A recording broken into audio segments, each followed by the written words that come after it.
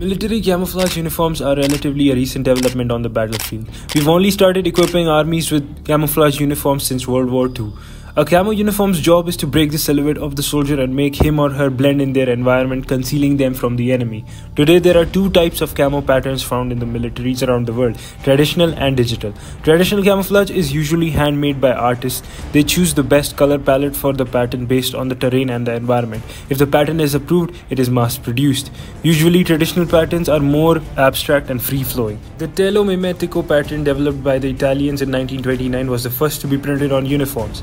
Some other examples of traditional camouflage are US Woodland BDU, British DPM, French CCE, Swedish M90 Splinter, German Flaktarn. To know about digital pattern camouflage, click on the linked video.